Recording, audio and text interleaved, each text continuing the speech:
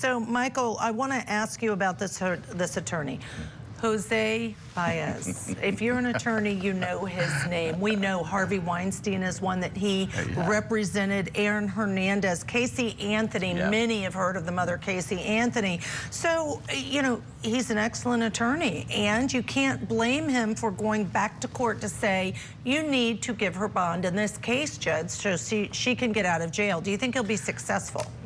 I think he will be successful. This is very typical. I'll tell you why. Defense attorneys, all attorneys are very competitive, and the best thing you can do is win. It's better than getting a fee. You have to win, and to win, you need things to help you win a case. What helps you win a case more than evidence, or as much as evidence? Having a client, a defendant, be at home to help you prepare for the trial. It's very difficult to prepare for a defense when your client is behind bars. It stinks, it's smelly, it's difficult. Every move is listened to. You have to take a day, you have to give them notice, you have to sit in the lobby.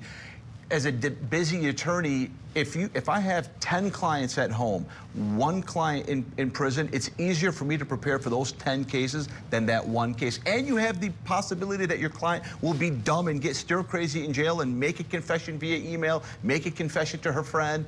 You know, it's so much better to have a client at home. So this motion is overdue. It's good. He's got good evidence. I think he'll be successful. But he has to try, and having a client at home to prepare for a trial is worth it. It's almost as good as DNA evidence, not as good as DNA evidence, but it's almost as good as DNA evidence. It gives you the ability to prepare the way you need to prepare for a criminal trial at the end of the day. All right.